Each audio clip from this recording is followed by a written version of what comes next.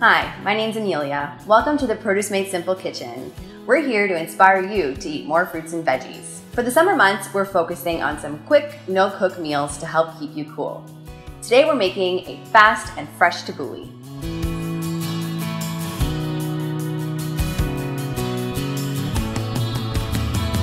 In a small jar, add the oil, lemon juice, balsamic, and salt.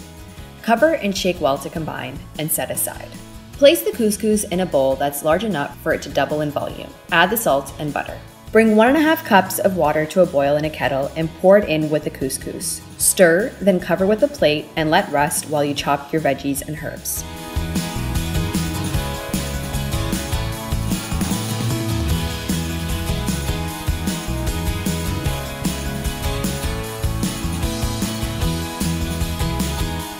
Here's a tip for you. Leave the plastic on your greenhouse cucumber until you're ready to chop it up. This will keep it fresher longer.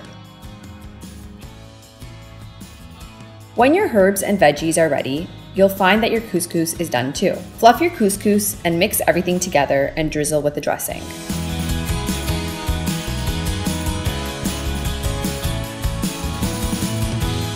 Toss to combine.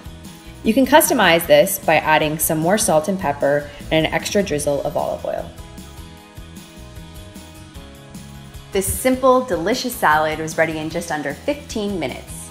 This serving size is great if you're hosting a party or for dinner and lunch the next day. Make it a full meal by adding a protein of your choice. Thanks so much for watching. Be sure to like, comment, and subscribe for more Produce Made Simple. See you!